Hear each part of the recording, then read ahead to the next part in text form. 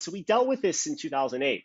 We had this systemic risk conversation around the Hmm. banking system, right? And now the question is, okay, so can the convexity we're talking about actually be a new form of systematic risk that at times we can see the entire system basically come under stress? And even if it's not the entire financial system, it could be a broker or it could be a large universe of retail traders. And so the distributional effects of that, who gets harmed, right? So Wall Street, as you point out, the system protects itself. I think what bothered so many people is that the large institutions and their prime brokerages were not subject to the trading restriction. It Right. wasn't that the SEC prohibited people from buying GameStop. It was Robinhood. And so, this raises profound questions around what it means to protect retail investors, to give retail traders the same opportunities that Wall Street has. And, well, we're not going to allow buying or so forth. It's just a picking and choosing winners and losers. And I Yeah. think that does have broad, as you point out, political implications. And what it means is that we need to maybe think differently about systemic risk